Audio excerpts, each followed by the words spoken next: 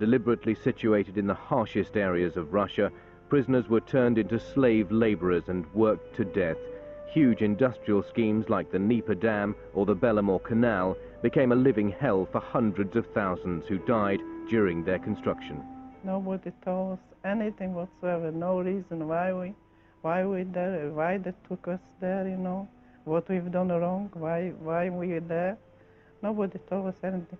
We've just been taken as a slave, you know. Maria Sklugotsky was 18 years old in 1939 when she and her entire family were deported from their home in southern Poland to a labor camp in Siberia. People were that packed, we could hardly move at all in the train. But I know a lot of people, I was seeing some people and children thrown away from the train when there was death. That's it. Nobody was buried.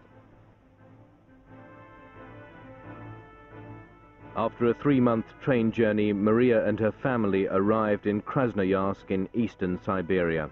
We had to go to work, you see, to forest. Because they says, if you don't go to work, we don't get any food whatsoever. We've been working, cutting trees, you know, and that in forest. I had to walk on my knees from trees to trees, you know, because snow was very, very high. If you walk, you should just fall deep in it. People die just like flies. Children, and particularly young people, nearly all died. You die, that's it.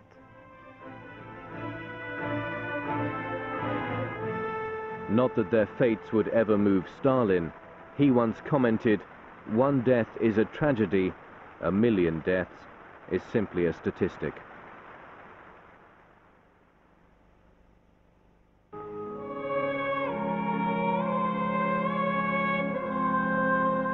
At the beginning of the 1930s, Stalin's grip on power in Russia was absolute, and for the people of the Soviet Union, it would become the bloodiest decade of his rule.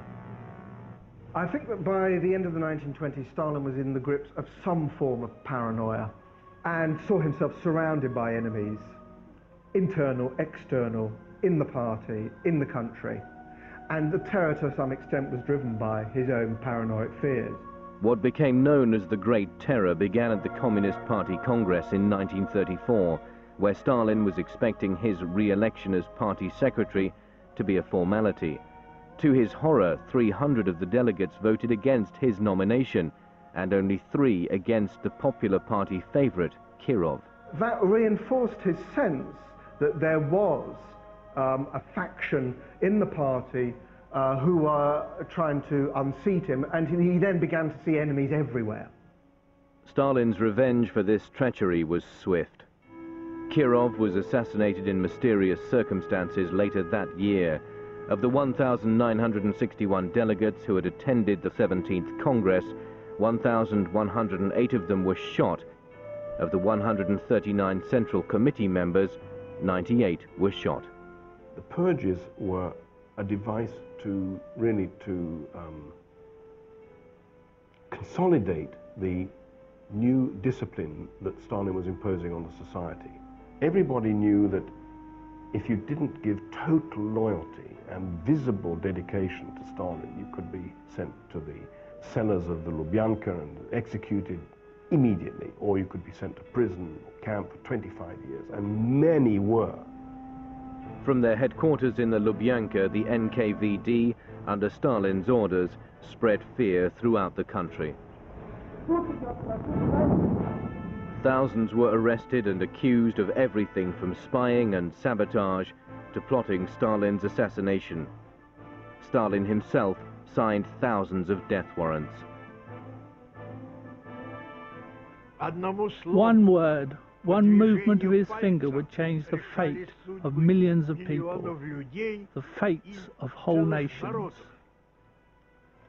Boris Yefimov was one of the Soviet Union's leading political caricaturists during the 30s. His brother Koltsov, a writer, was a victim of Stalin's terror.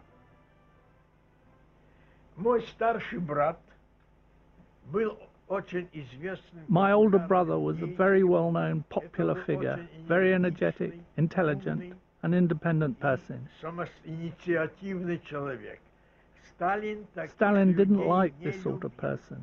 He only liked those who fulfilled his orders without any hesitation. At last, the day, or the night to be precise, of Koltsov's fate arrived.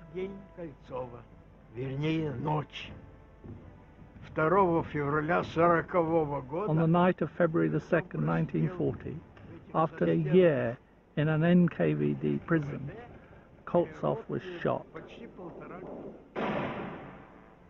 As the brother of one of Stalin's enemies, Boris Yefimov was also targeted for arrest.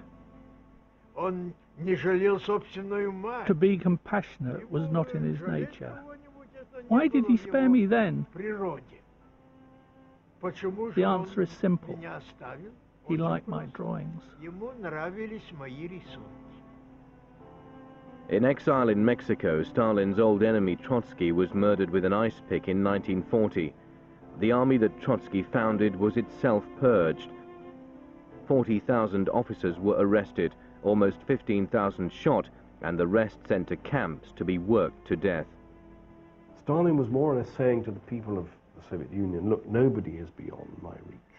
Nobody is safe. Not only did Stalin execute his victims, he erased them from history altogether. He spared no one. Nikolai Yeshov, the NKVD commander, was arrested and shot in 1940. Stalin made him disappear too. Not even Stalin's wife, Nadezhda, survived the Great Terror. Driven to despair by his treatment of her, during a party in 1932 for his ministers, she left the room and shot herself.